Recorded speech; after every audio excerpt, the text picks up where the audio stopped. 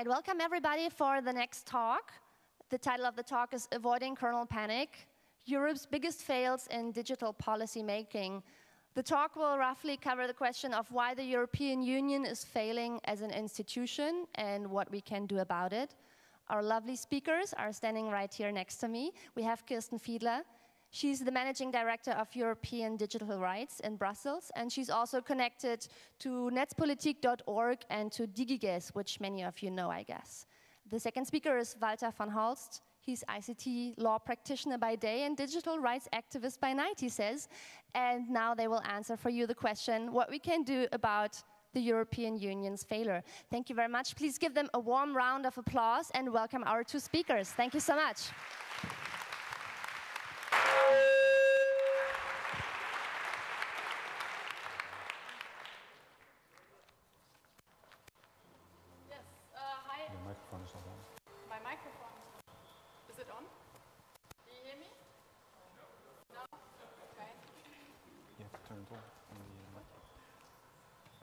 Okay, audio angels, can you check the headsets? I think it was on, but it was not on full power. Yeah, thank you very much. Okay, yes, hello everyone. Well, my name is Kirsten, this is Walter. Yeah, do you want to start? No, you are going to start. Okay, so yeah, basically beyond our day jobs and beyond our activism, we are also both European citizens or Europeans. And, well, we are trying to actively participate in Europe's policymaking processes. So we here at the 32C3, we care really a lot about the resilience of our technical infrastructures, but pretty much in the same way, we also don't want our political infrastructures that we depend on to be broken. And basically, in the last years in Brussels, we have been on one hand quite successful, on the other hand we're completely overwhelmed and outgunned in that arena. And in this talk we want to explore both the failures on the institutional side and also on the activism side, because there's room for improvement on both sides of the equation. Yep. So before we start to delve into the reasons for the failures, we just wanted to give you quickly a summary of our top four EU fails. So the first one is that privacy protections were weakened. The second one, mass surveillance measures. Third one, policy-based evidence-making instead of evidence-based policy-making. And the last one, well, our dear Commissioner for the Digital Society and Economy. So for the first fail, instead of ensuring that Europe's population can really benefit from real privacy protections, Europe's governments have been really trying very hard to delay the data protection reform process in the last years and to water down the protections for their citizens. And Germany was pretty much leading these efforts in the European Council. And in the meantime, European parliamentarians were happily copy-pasting from, well, text suggested by the online industry into the data protection regulation. The second big fail is, well, instead of proposing real solutions to the migration crisis, the EU pursues a very short-sighted vision that focuses on border and travel surveillance, which is massively in breach of our privacy rights instead of, well, yeah, just finding real solutions to how we can handle migration here. With laws also that remain in force for years and years until finally a court may or may not declare them illegal. A third big fail is, well, instead of proposing evidence-based policies, the EU has been really moving more and more to an approach where it is justifying proposals with made-up evidence created by surveys. Or even worse, it is completely getting rid of evidence or impact assessments, like you can see here for a new directive that has been proposed in order to fast-track some EU anti-terrorism measures. And of course, the last one Yeah, there have been there are so many fails in the EU that we almost forgot to put in the really most obvious one. Well, instead of putting experts in charge of the digital agenda, we now have a rather mediocre regional politician who knows nothing about digital policy making. So basically, if you start looking into the reasons for all these failures, you run into elements like the European Union has rather poor architecture, if you want to put it in software terms.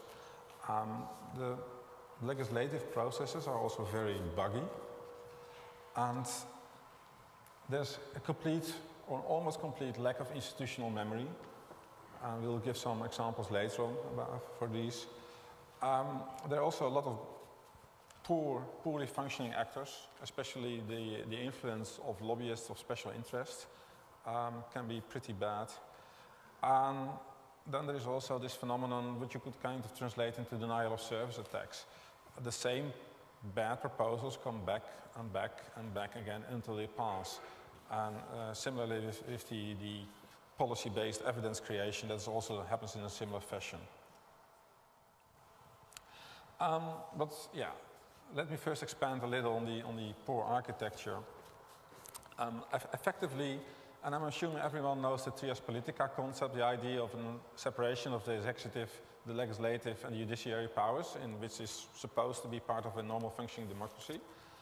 There's no such thing at the European level. Basically, which is supposed to be a legislative chamber, the European Parliament cannot initiate legislation on its own. And even though in all member states the vast majority of national legislation is initiated by the executive, parliaments still do have the right to initiate legislative initiative on their own. You can't do that at the European level. We have a very poor substitute, surrogate for that called non-legislative reports. But it's sort of nonsensical in a way. Then there's this problem of having the executive twice in the legislative process. First you have the Commission, which is supposedly the executive body of the European Union. But then there's something called the Council of Ministers, which is sometimes called the Council of Misery, which is made up out of the executives of the member states. And basically you have the executives of the member states together with the European executive initiating legislation and having a very unbalanced influence on the legislative process. And both the members of the European Commission and of the Council of Ministers cannot be sent home by the European Parliament. Of course, members of the Council of Ministers can be sent home by the national parliaments, but not by the European electorate as a whole. And on the judiciary side, which is probably the least problematic institution at the European level, there's actually fairly limited access to the European Court of Justice. And for all its successes, I don't think the European Union can become a genuine democracy if we either just devolve the European Union back to the member states, which parties like UKIP are promoting, or we change what is now the Council of Ministers into a Council of Parliaments, which would be my personal preference. But as it is now, it's kind of stuck in between a bunch of democratic nations working together to do something, or a generally democratic Europe functioning properly.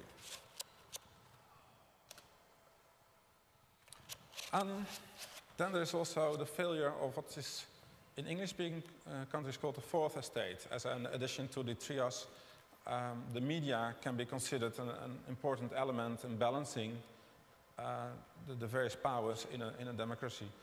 And basically, if you look at the national media coverage of the Brussels process, quite often legislative dossiers are only mentioned in national media after there has been an important vote, not prior to that. So the citizens of Europe are only informed about major legislative initiatives that have a major impact on their lives after the process has more or less finished. And if you realize that roughly 80% of legislation at your national level is initiated from Brussels by either directive or regulations, and if you're talking about digital policy making, it's over 90% of all legislation that more or less is decided in Brussels. This is a massive failure. And it's mainly caused by that most national media outlets have little to no permanent presence in Brussels. And if there are any journalists in the room, please ask your editors why that is the case, because they should feel ashamed of that. And there's another thing, that everything in Brussels seems to be designed to bore you to death. And that is not helpful for the media side of things. And personally, I believe that the fact that commissioners cannot be sent home is part of that problem, because then you have sufficient drama to get the media involved. But right now, well, there is a lot of drama in Brussels, but it's kind of a sideshow compared to what you can have at the national level. Yeah, right. So this basically brings us to the first big fail of our community, TM, because we haven't been really able to run a proper analysis of the architecture. So despite the fact that, as Walter said, 80% of or 90% of tech laws are designed in Brussels, many of us still don't know how the EU institutions function. But we really need to have an understanding how everything works if we want to be able to effectively address their flaws and then repair them.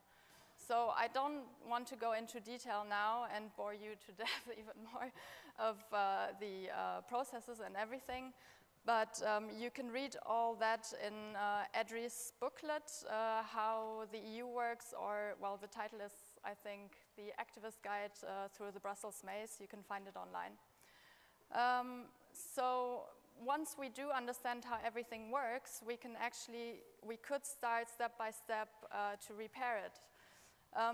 So since the Lisbon Treaty, the European Parliament has gained more power. For example, it can say yes or no to international agreements, which is one of the reasons why we won against ACTA.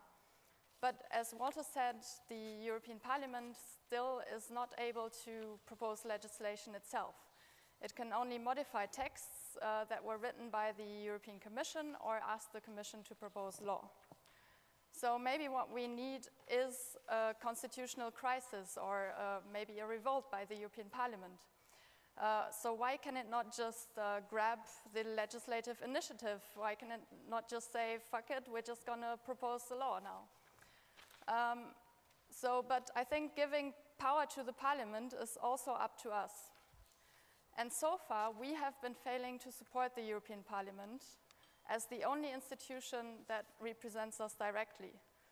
If you take, for example, the 2014 elections, it was really the worst turnout in the entire European history. So I think last year we had a participation rate of 42.6%, whereas in 1994 it was 56.6%.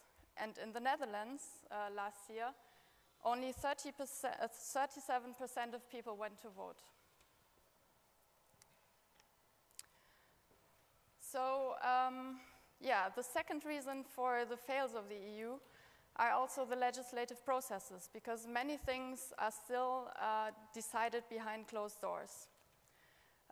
To give you just two examples of this, the first point is a thing called trilogues.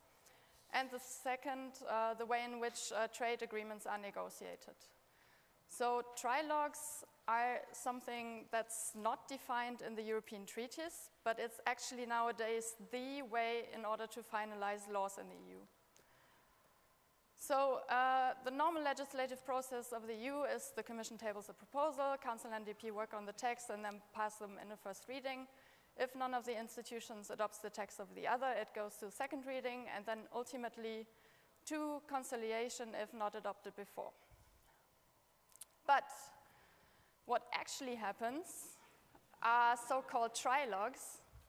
And this sounds like a great and fun thing to participate in, but actually in reality it's a lot less crunchy.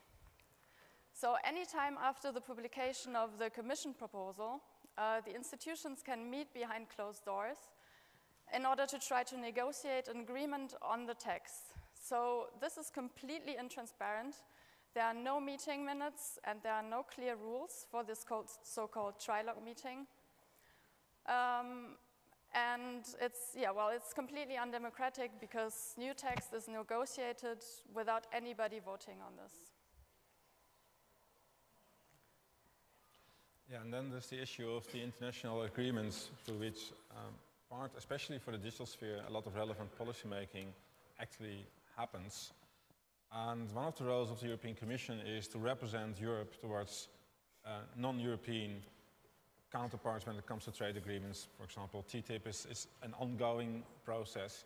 But other examples are the SWIFT agreement with the United States, which basically has led to it enshrined in law the fact that most interbank transfers in Europe are basically, the information is willingly shared with the US under the SWIFT agreement for the purpose of anti-terrorism or counter-terrorism operations. And the problem starts already with the process that quite often, especially with so-called trade agreements, the negotiation mandate of the Commission itself is secret to begin with. TTIP had been negotiated for about 2.5 years already before the mandate given to the Commission was made public. And if you do realize, and that's one of the other problems with the European Union, if you couch everything in terms of it's just the economic things and therefore not relevant for policy, ultimately economic convergence, both within the Union and across, for example, the Atlantic, results in changes in legislation, and it does touch upon fundamental rights at some point. You could especially see that with ACTA, which thankfully we managed to shoot down, but ACTA would have impacted our freedom of speech greatly. And likewise, with treaties like TISA, CETA, and TTIP, there are topics on the negotiation table that are not just economic anymore. It's about privacy, it's about freedom of speech, and also, which is less of our primary interest, matters of labor interest and the environment. And by kind of putting it away in this abstract notion of trade agreements, I think the European institutions are doing democracy a disservice. Especially when you realize that business interests quite often do have access to these documents, while civil society does not. And so far, I think one of the failures of activism is to push hard on transparency in these issues. The few times we succeeded actually was quite often because we were abusing loopholes, or we will say abusing, using them properly actually, using differences in transparency legislation on, for example, both sides of the Atlantic. It has been proven in the past quite useful to send Freedom of Information Act requests on the US side, use the results from that to do similar requests to the European Commission, and any mismatch can turn out to be rather interesting. But this is also one of the things that normal citizens can rather easily participate in. Just send requests to the Commission or to your national member states for information. And it becomes more powerful as soon as you start sharing the results of that. Yeah, so basically this slide is just to show that you could really do 3 little things in order to try to improve transparency at the EU level. First thing is to make access to documents requests. There's a platform called asktheeu.org, which is really easy to use. So you could ask for example, communications between industry and the Commission on any topic that's interesting for you, or ask for trilogue documents or whatever. Or you could complain to the Ombudswoman, whose job it is to investigate maladministration in the EU and violations of rights. Or you could build or contribute or just use the awesome tools that are out there. For example, like PALTRAC. PALTRAC has been built in order to scrape data from the European Parliament's website, and it gives a super nice overview of all of the dossiers. You can have alerts on your dossiers, and even linked directly to amendments and that sort of stuff.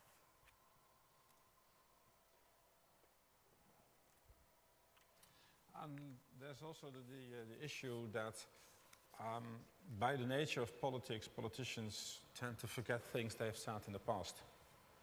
And especially in the digital age, it's actually quite easy to remind them of what they've said in the past. There's never been as much recorded what politicians say and do.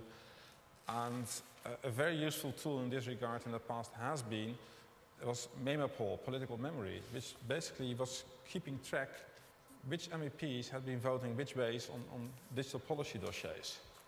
And actually gave a ranking to the parties in the European Parliament and the MEPs to what extent they had been voting for the citizens' interest. And politicians that know that they will be reminded of their past actions will think their current actions through much more than they otherwise would, because it will affect their chance to be re-elected.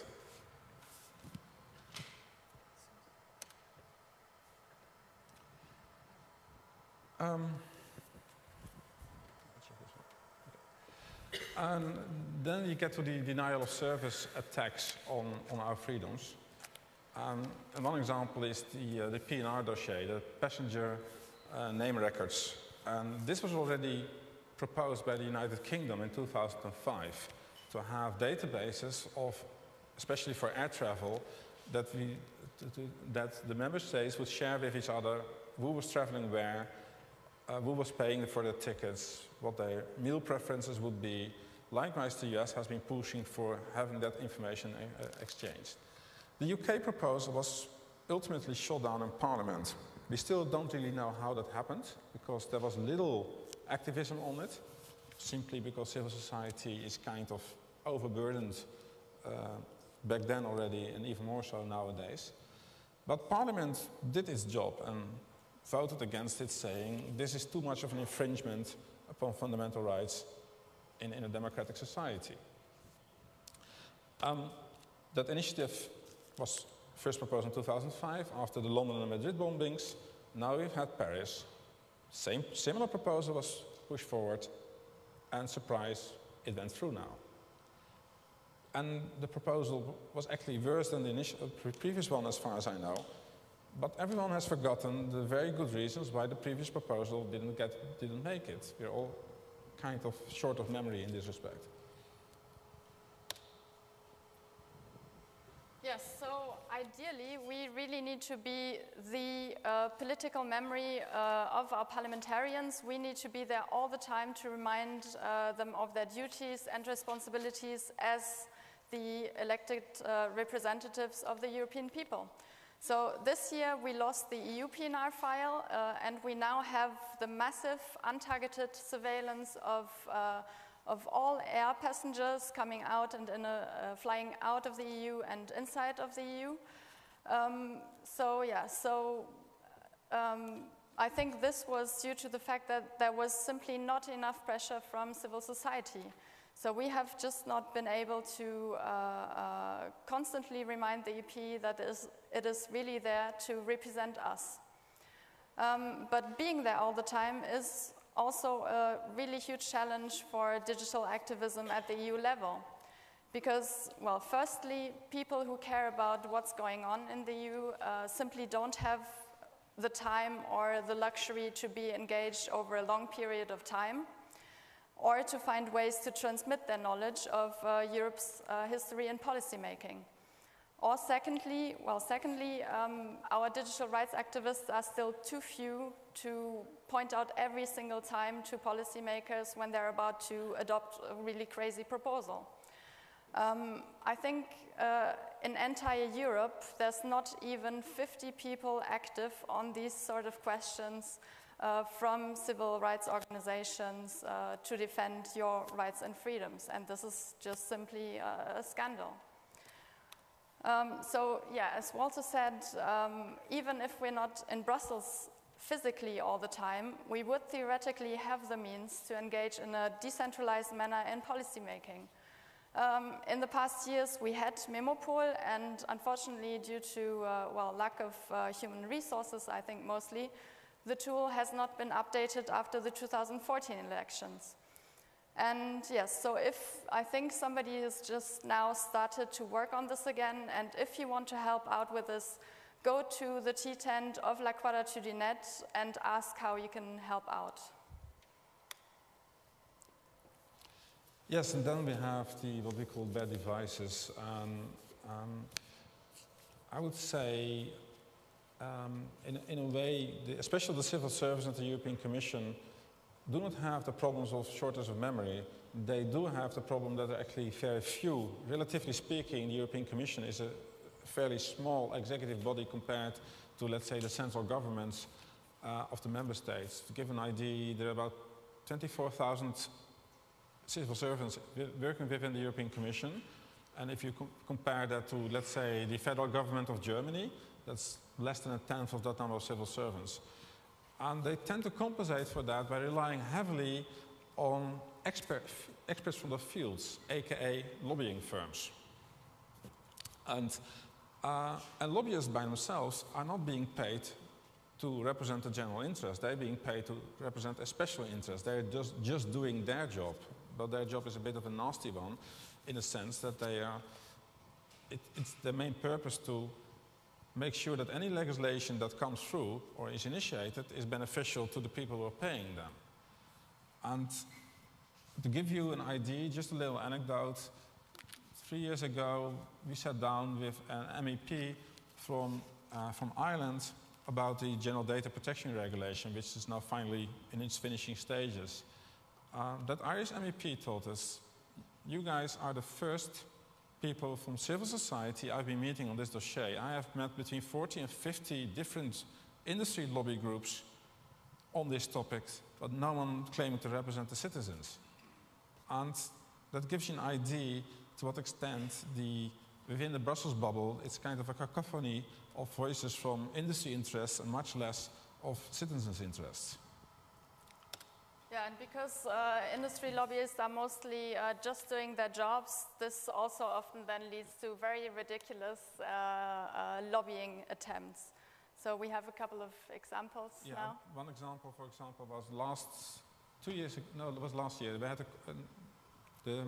the copyright consultation. One of the questions the European Commission asked, should it be considered copyright infringement if someone were to have a hyperlink towards infringing content on the internet? And Bertelsmann answered with a long expose why it was obvious that a hyperlink to content on a different website that happens to be infringing should be considered infringing itself. And you can be sure that of all the thousands of answers to that particular consultation, which thankfully was answered a lot of times by normal citizens, but all the ones by the publishers would kind of echo that sentiment. I think you have other good examples of ridiculous lobbying. Yeah, well, we have a short video to show you, made by the advertising industry on the data protection regulation. And that was really, you have to see this because it was just so hilarious. Evil Edgar has kidnapped thousands of slaves and stripped them of their identities so they can't be found and saved. Aladdin, look at all those poor slaves. We must do something to help them. Let's ask the genie. Yes, let's go.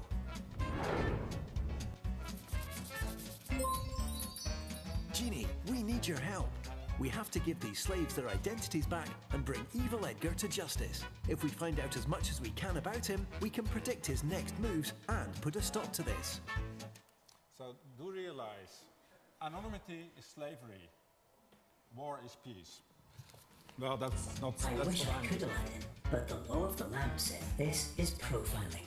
We'd have to get explicit consent from everyone, which won't happen. What? The law of the lamp makes no sense. This is for the victims and the greater good. Wait, it doesn't have to be this way. If we find out as much as we can about him, we can predict his next moves and put a stop to this. No problem, Aladdin. Give me 1 second. I can gather the relevant information I already have.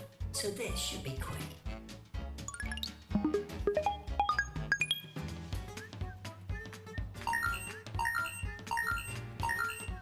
Thanks, Jeannie. You've really helped us. We'll take it from here.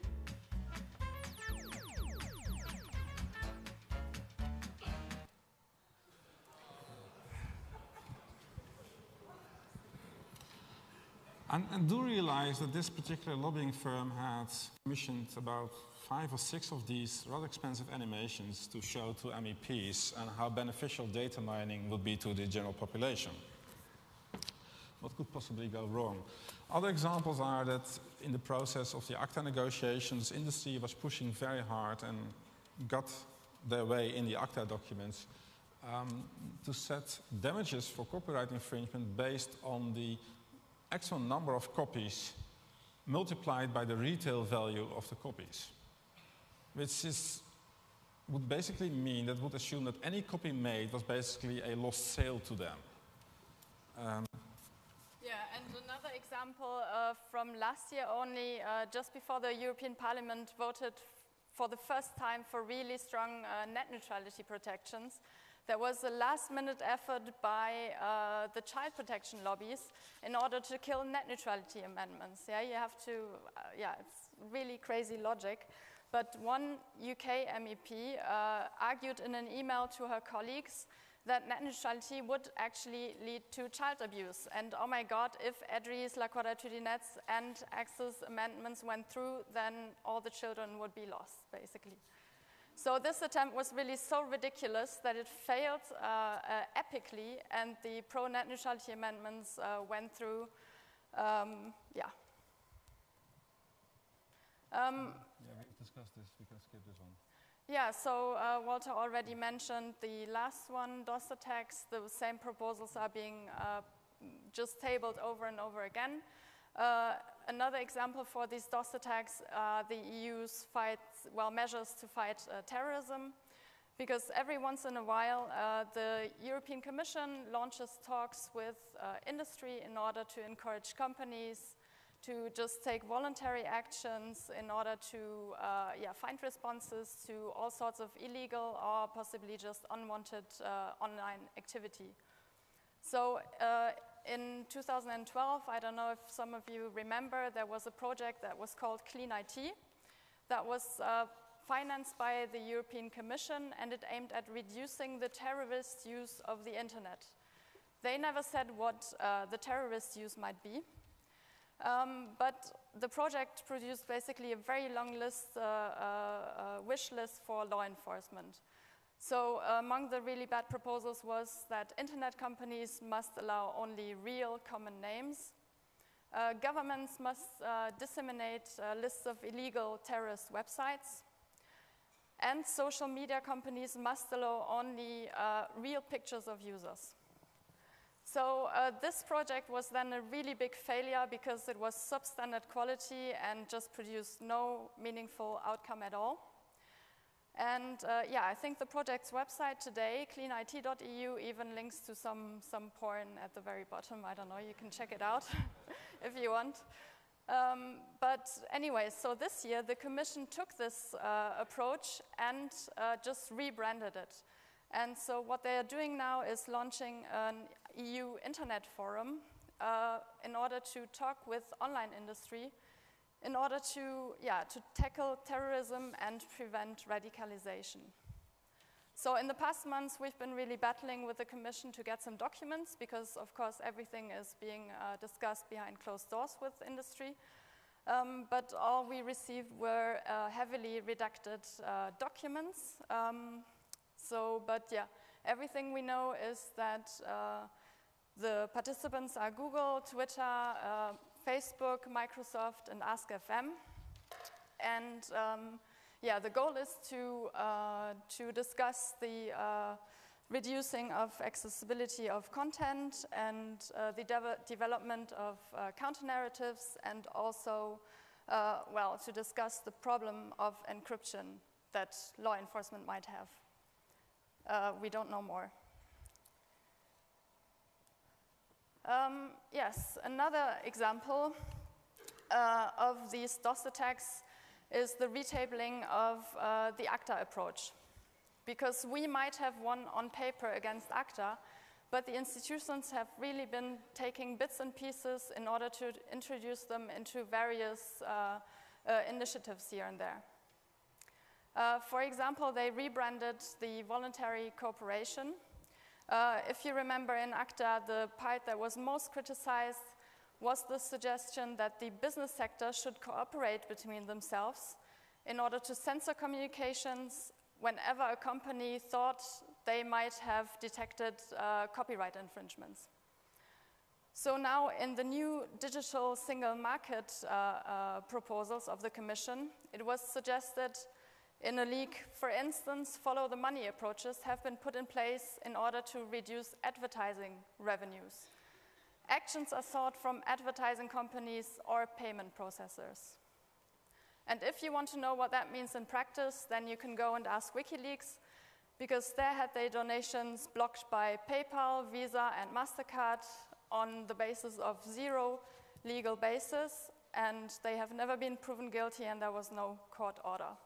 So this is basically the approach that the Commission now wants to do as well for fighting alleged copyright infringements. Yes, so this was not the only time that the ACTA approach was retabled. If you take the net neutrality regulation that was concluded this year. So in the original proposal of the Commission, there were a couple of exceptions where access providers were allowed to take measures in order to manage their traffic. For example, to comply with a court order. But the Commission, or well, DG Home, added a note that said that access providers should also be able to manage their traffic in order to prevent serious crimes.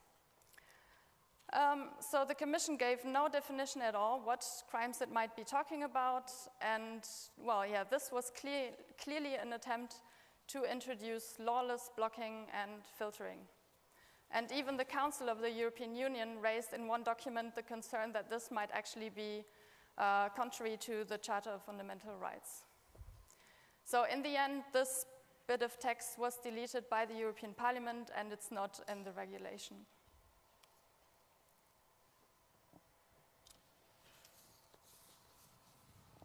Well, basically, by and large, it's for a reason called the Brussels bubble. There has not been enough involvement from the European citizenship, which basically means if you want to change this, and of course we cannot change the treaties, but a lot of other things are going wrong, we must get involved more. And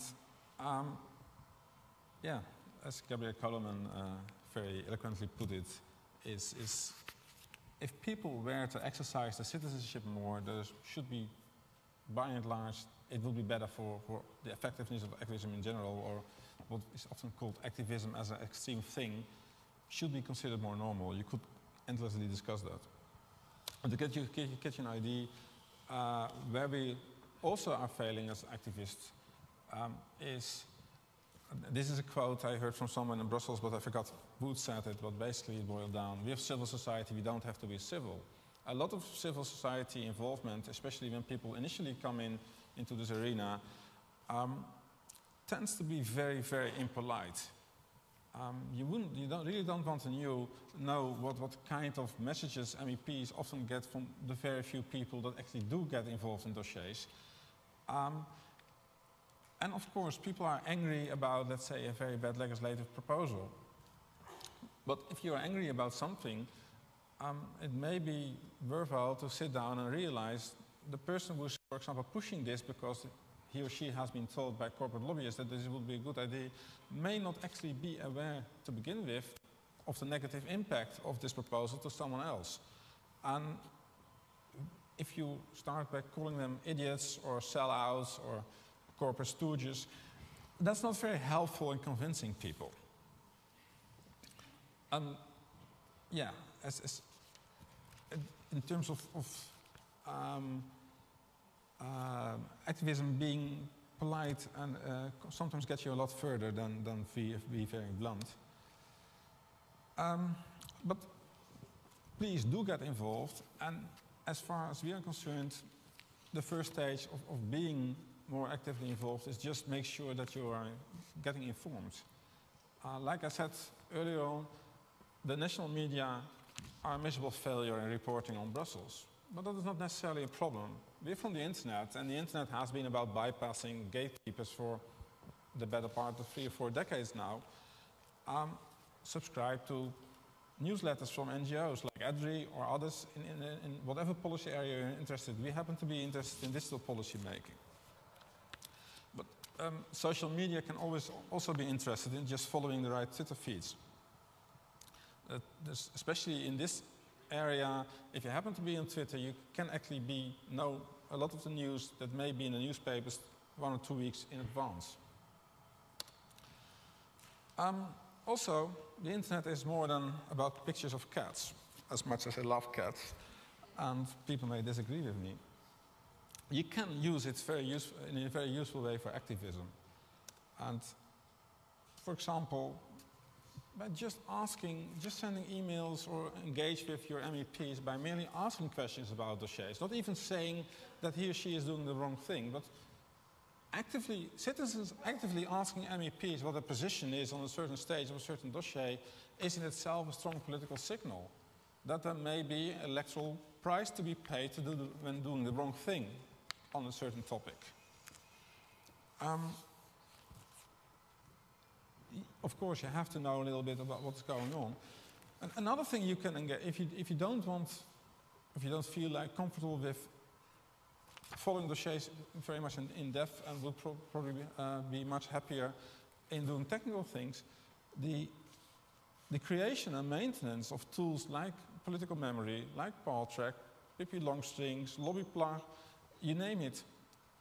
It's only very few people who are doing that right now. And political memory, if you could reboot that again and get the wonderful people of La Quadrature more programming capacity, because it was La Quadrature who was running political memory, that will be incredibly helpful to others. And that is much more than just coding. That is pretty much political activism in my book. Yes, also as a third stage, you could use other tools in order to get more involved, for example, by responding to public consultations the European Commission launches once in a while. So at the moment, there are a couple of very important ones open. Here on our picture, it says the 24th, but the one on platforms is actually open until the 28th. So this consultation will really be crucial for new rules on important issues like online privacy, like open data, copyright, or even the right not to have your uploads to YouTube or Facebook or Twitter or whatever, to have them deleted again. So, and these are just some of the issues at stake. You can respond to this one online on the European Commission's website. The second consultation, which is also still open until the 28th, is on geo-blocking. You know, this annoying thing which prevents you to access videos across borders. So this is your chance really to tell the Commission that we need to get rid of blocked videos and barriers in the digital space. Third consultation, a very important one as well, that is open until March, is on the transparency of trilogues by the Ombudswoman. I think later today there will also be a workshop here happening at 32C3 as a self-organized session where, well, we meet up in order to collectively respond to the consultations. So go check out the wiki if you want to come. We can do, well, we can do it live. And yeah, so in sum, and we're going to come to an end now, we're still too few to battle on all fronts in order to be a true counterweight to industry lobbying. I heard recently that there is approximately 10 times more funding available for US NGOs from foundations in the United States than there is in Europe. So, but among the many reasons why we have been failing with the defense of human rights at the EU level is also the political indifference and resignation in our communities. We tend to stay still too much in our own filter bubble and in our own comfort zone. So we really should go out more and talk to people. Because otherwise we end up where we are now with a super distorted impression of the importance of our own issues. And so far we have simply been failing to invest more efforts into making digital policy making matter, maybe by putting it in a bigger context in order to reach a broader audience. Yeah, basically we're seeing that the European project is under tremendous pressure. There's the refugee crisis, there's the Greek crisis in the background. France is in a state of emergency, and there are actually noises that the state of emergency will be permanent. Poland and Hungary are borderline fascist states already. And at the same time, we're still European citizens. And if we leave this to the institutions themselves, this will not necessarily, we can continue to blame it on the politicians, but the politicians are only as good as the people that support them. Yeah, and unfortunately this year we have been losing some of the important battles on mass surveillance, for example, like data retention or PNR in some member states, but we also had enormous successes in the past, like ACTA, like net neutrality, or we fought successfully against mandatory web blocking. So if only a couple of people are able to do all this, to have such an impact, imagine what we could do if we were more. So I think we just need to stop blaming the EU for all its failings, which it clearly is, but we cannot credibly criticize the institutions if we don't also look at our own failures, if we don't try to change something, and if we don't try to get involved. So yeah, I think we refuse to believe that this, resignated and pessimistic vision of digital rights at the EU level is really the best we can do. And that was more or less what we had to bring here. Yeah. Thank you.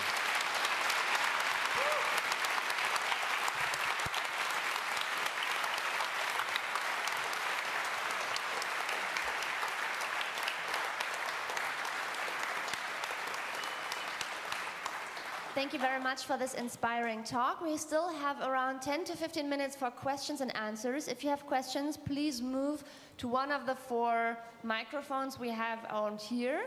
Just move to one of the microphones if you want to ask a question. And if you're already leaving the room, please do so very quietly so you don't disturb the people who still have questions for our speakers. We will start with a question from the internet. Hello, somebody on IRC asks, how can we mobilize more people to get active against bad legislation, and how can we educate politicians that seem to be resistant against better knowledge? Well, for starters, mobilizing begins with informing other people. And it also means not only talking to your Facebook friends, or because that again is what Kirsten was talking about, being in our own little bubbles. It's also talking to people who may not necessarily politically agree with you or are in entirely different spheres. Yeah, I think you can just follow our 3 stages that we just presented. Firstly, get informed, try to read as much as possible. Secondly, try to contact your politicians. And thirdly, communicate about what you are doing to your friends.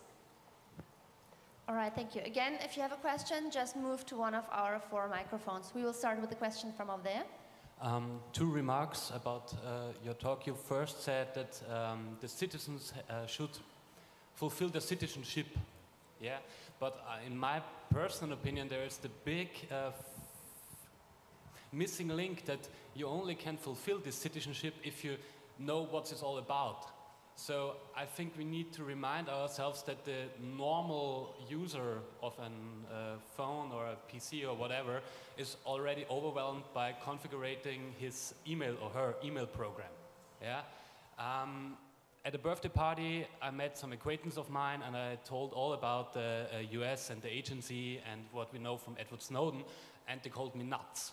I said, no, this is happening right now, and I tried to boil it down for them. but they didn't believe me. So I think it's our responsibility to not educate, but give the information to the people in a more simplistic way. Yeah.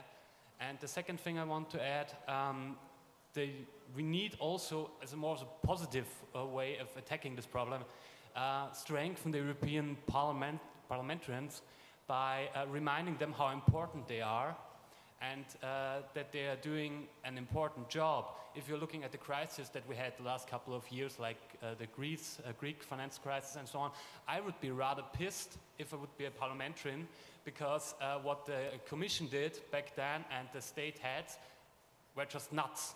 And I would be sitting here and have no power over the political agenda. So if we would also remind them how important their work is, I think this would also give a positive spin. Thank you. Thank you. Do you want to comment on that, or? Well, no, not really. Okay, all right. So let's go further with the next question. From over here, please. Yes, thank you. I'm wondering, do you also have an overview or an idea about how the actual, might call it half legal and illegal corruption from the lobbyists towards the parliamentarians is? How many benefits they actually give them to make some kind of that more public?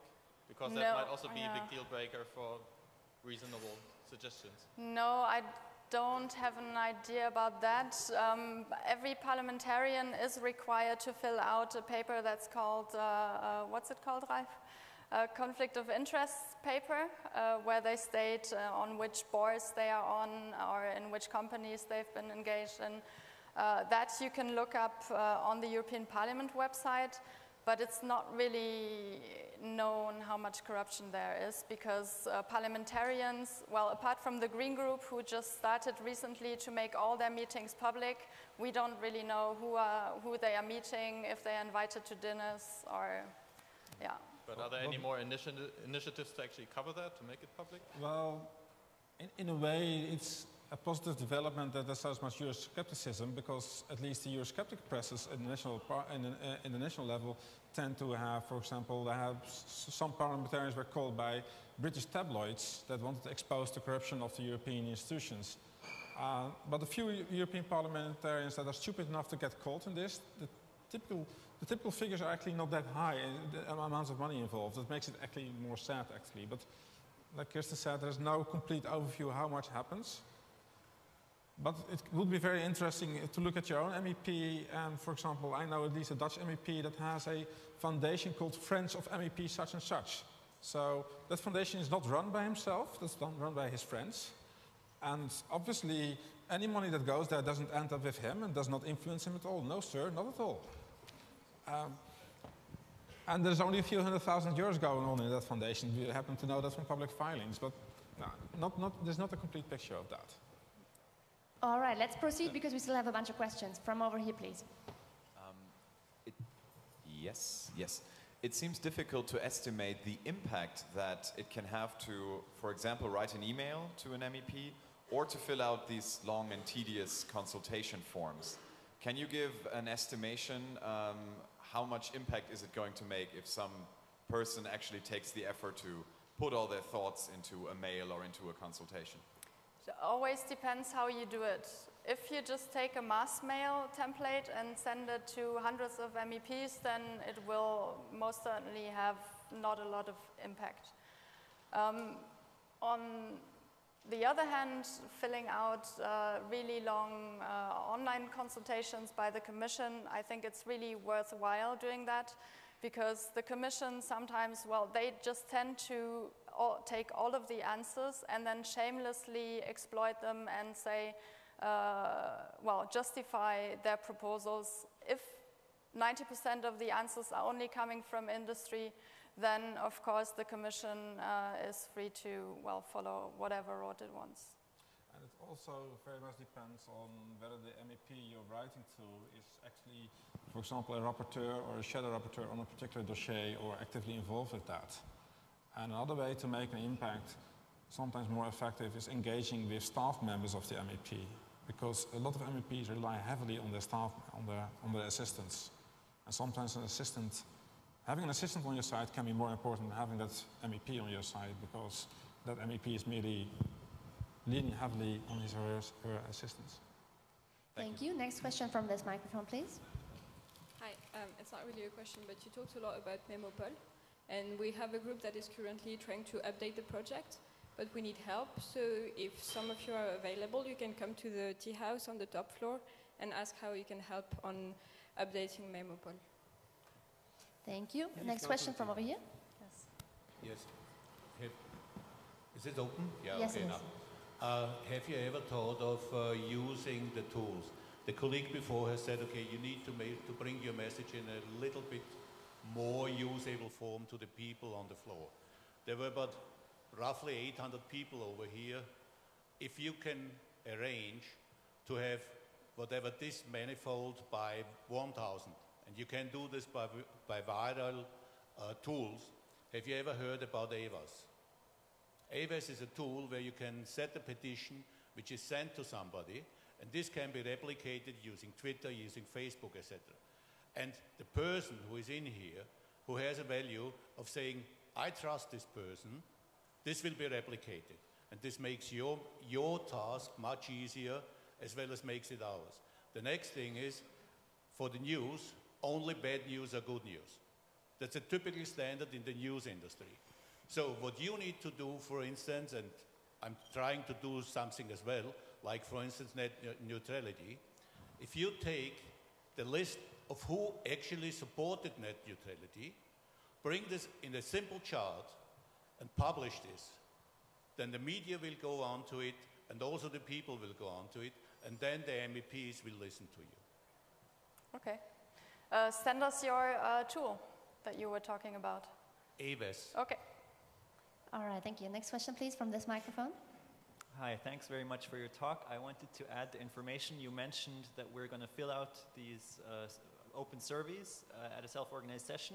So for everyone, that session is at 3 p.m. in room C3. Very easy to remember at C3. Room C3 at 3 p.m. So please be there. 20 minutes of your time can really have an impact on how the EU legislates every platform from Facebook to Airbnb to Wikipedia. We need you there. Thanks. Yeah. Thanks for that reminder. Do we have another question from the internet? Yep. There's somebody from Switzerland asking how he or she can help. Actually, Switzerland is in a fairly unique position in the sense that it mostly, through bilateral agreements, merely has to execute whatever is cooked up in Brussels and has no say in it whatsoever. I would say a Swiss person would be most helpful in helping infrastructures for people within the Union to be politically active. Things like political memory and all the other tools. Or being active at the Swiss national stage, but there's no Swiss MEPs you could lobby to. Switzerland, like Norway, Iceland, and Liechtenstein, basically does whatever Brussels tells them to do without having a vote. So they're actually worse off than we are. And support your local NGO, I guess, would be the answer. Thank you. Next question from this microphone, please. Yes, hello. I just want to say I really enjoyed your talk. Something that bothered me, and I'm hearing here as well, there's very much an us and them mentality between politicians and activists and just citizens. I'm a politician in Switzerland, and I can tell you it's very lonely because people don't talk to you. Either they're angry with you and they just give you a list of complaints. So I enjoyed what you said about the approach. If you approach a politician, don't wait until you're really fuming mad. Try and talk to them with information. And the other thing is, I don't know MEPs, but for me, it's very hard to digest all the information I'm supposed to absorb as a politician. I'm supposed to be informed about everything. And generally speaking, people get into politics because they have a pet project they want to fulfill, and then they don't know nothing about all the other things. And they rely on other people to inform them, and this is why lobbyists are so powerful. But we can all be lobbyists. We can all write a powerful letter explaining in a factual and informative and also concise way how the technology works, how this policy will affect different factors of what. And I maintain that most politicians are quite innocent when they vote on something. They're just malinformed. They don't know what they're doing. So, yeah. Please write letters. Yeah.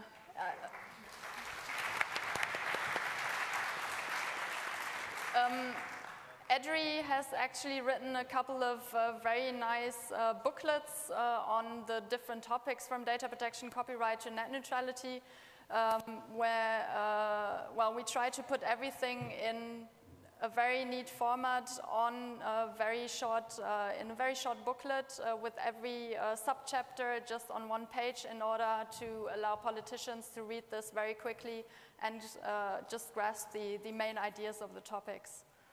So this is maybe something as well to do. Thank you very much. As we're running out of time, I will be closing the question and answer session right now. I'm sorry, but maybe you can catch the speakers after the talk. Thank you so much for coming. Thank you for your questions. And please give another warm round of applause to our fabulous speakers. Thank you very much.